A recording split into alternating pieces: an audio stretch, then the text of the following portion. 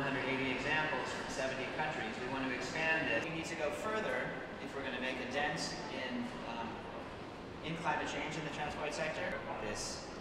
The launch of the TCC-GSR, the Transport and Climate Change Global Status Report, with following a low carbon trajectory and aggressively implement 1.5-degree scenarios called for in the Paris Agreement. The key findings of the new report are that that transport emissions continue to increase at a global level. So we've increased nearly 30% since between 2000 and 2015, give or take.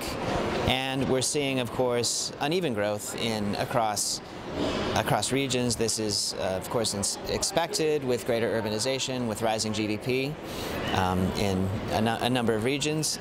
That peers are implementing these things and that these ambitions can be turned to action. It's very exciting to see these policy measures being taken. At the same time, we see that the transport sector is still falling short of the transformation needed and the emissions reductions needed to reach a 1.5-degree scenario as called for by the Paris Agreement. In this case, we're looking at the rollout of bike sharing.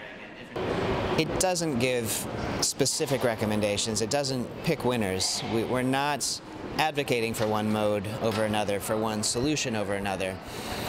As I think we all know within the climate change process, we really need to use every tool in the belt. To use another cliche, perhaps, there's not a silver bullet. We need to use a real breadth of solutions. And again, this is just to give you really a flavor of what's in the report, the types of figures, the types of analyses, and the types of examples.